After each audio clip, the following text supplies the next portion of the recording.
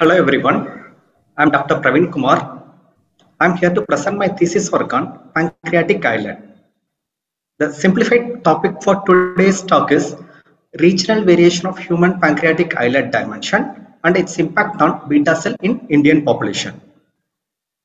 Before moving into the topic, first let me explain what is the pancreatic islet is. These are the group of cells which is scattered in the pancreas. These islets contain different cell type like alpha, beta, delta and epsilon cells, in which this beta cell is more important because this cell will secrete the hormone known as insulin, which is the hormone responsible for glycemic control in our body, that is the glucose metabolism. So if there is any deficiency or abnormality in this beta cell or insulin will lead to diabetes mellitus. So the purpose of this study is to find why Indians are more susceptible to diabetes mellitus. You must be thinking, are we more susceptible? Yes, actually we are more susceptible to diabetes mellitus than other population because we are having the long-standing concept that increase in BMI, that is nothing but body mass index, that is the obesity, leads to diabetes mellitus. Okay, but we South Asian population, especially the Indian population, are more susceptible to diabetes mellitus in spite of having the lower BMI, that is the lower weight for our height. That's why even WHO has given the different set of range for our BMI to label us overweight or obese when compared with the non-Asian population. So even though we are more susceptible for diabetes, to the best of our knowledge, there is very little study which is done on human pancreas to measure how much islets are there or beta cells are there in the Indian population. So the rationale behind the study is the better understanding of islet and beta cell morphology and distribution in the pancreas of non-diabetic Indian population will give insight into the increased susceptibility of Indian toward diabetes mellitus.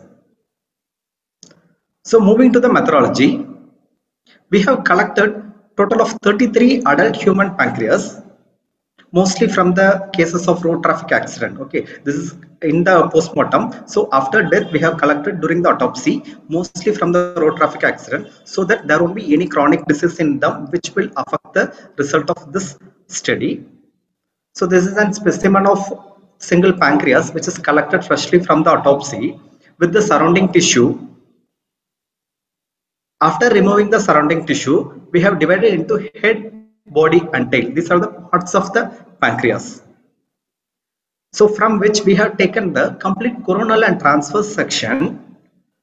Anyway, we have to view it under the microscope. So for that we need small pieces. So we have divided into many sub-block.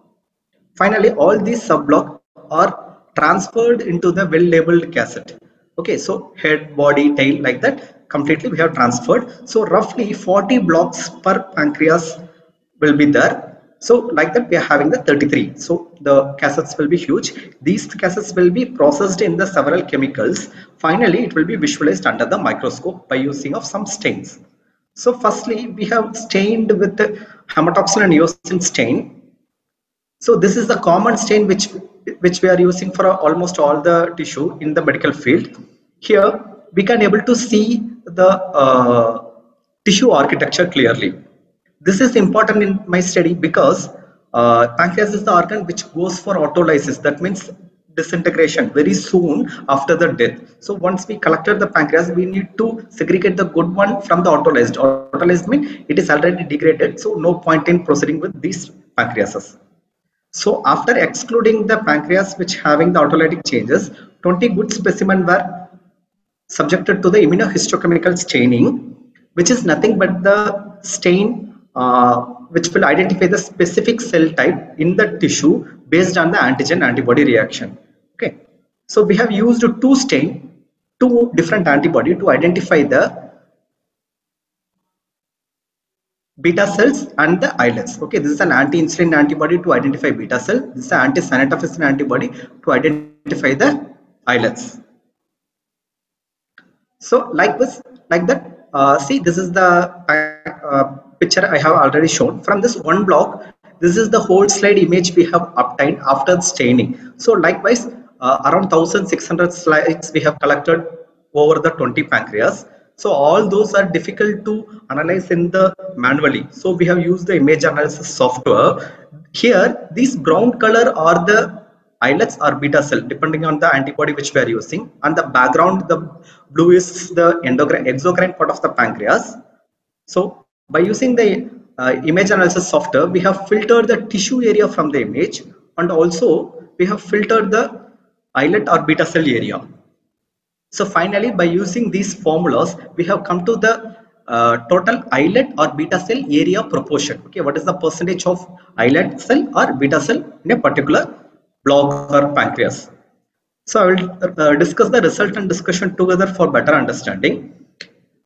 This is the mean age and BMI of the individual. Okay, so the BMI is within the normal range as per the WHO cutoff, so it won't alter the disease result of this study. First, we will see the regional variation of islet and beta cell. That means how the islets and beta cell is dispersed into the pancreas. So if we see the islet and beta cell, both are increased in the tail region when compared with the head and body, which is statistically significant also. But when we compare the same thing with the existing data in the literature, that is from the American population, there is no Indian data. So when we compare with that, we found that there is 13 to 37% decrease in total islet area. That means we are having less islet in head and tail region. But surprisingly, we found that beta cell is more when compared with the American population. This is because if we see the beta cell percentage, that means this is, for example, if you take a group of islet, there is a single islet, in that group of cells are there, for example, 100 cell, out of which in American population 55 are beta cell, but in Indian population it's roughly 62, so it's more, so it leads to more beta cell. So you must be thinking more beta cell may be more beneficial, but it is not. We'll see in the upcoming slide. Next, we will move on to the regional variation of islet size. Okay, so before that, I will introduce the importance of islet size. Smaller islet is size less than 50 micron in diameter. Okay, so in which beta cell is present in the center, and periphery there is alpha cell. So more amount of beta cell will be there and less alpha cell will be there in smaller islet. If we see the larger islet, in larger islet there will be actually less beta when compared with the smaller islet, but alpha cell will be more, and which is intermingled in arrangement. There is no orderly intermingled arrangement. Because of this intermingled arrangement, beta cells of larger islet can able to secrete more insulin via paracrine effect. Okay, so alpha cell will stimulate the beta cell to secrete more. So now see the average dimension. Tail is having more diameter of the islet, larger islet. If we see the proportion of larger islet, what is the percentage of smaller and larger islet? If we see, tail is having the maximum of 28% of larger islet. When we compare the same, this islet proportion with the American population, again we found there is a significant reduction. That means we are having more amount of smaller islet, not the larger islet. So smaller islet ultimately leads to more amount of beta cell, but which will be lacking the paracrine effect to secrete the insulin. So already studies in American population reported that preferential loss of larger islet in type 2 diabetes pancreas. So this is correlating with the present study.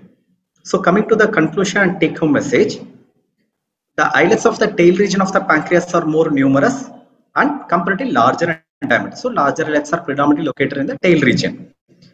This reduction in the proportion of larger islet, that means we are having more amount of smaller islet. Because of this smaller islet having more beta cell, that's why in the result we have seen there is more amount of beta cell in our present study.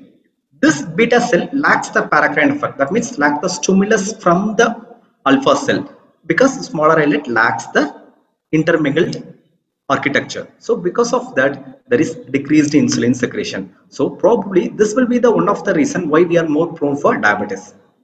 So further we are working on the diabetic pancreas to validate this finding. So how it is differing in the case of diabetes and non-diabetic in Indian population itself. So here I have published the detailed result. You can go through it.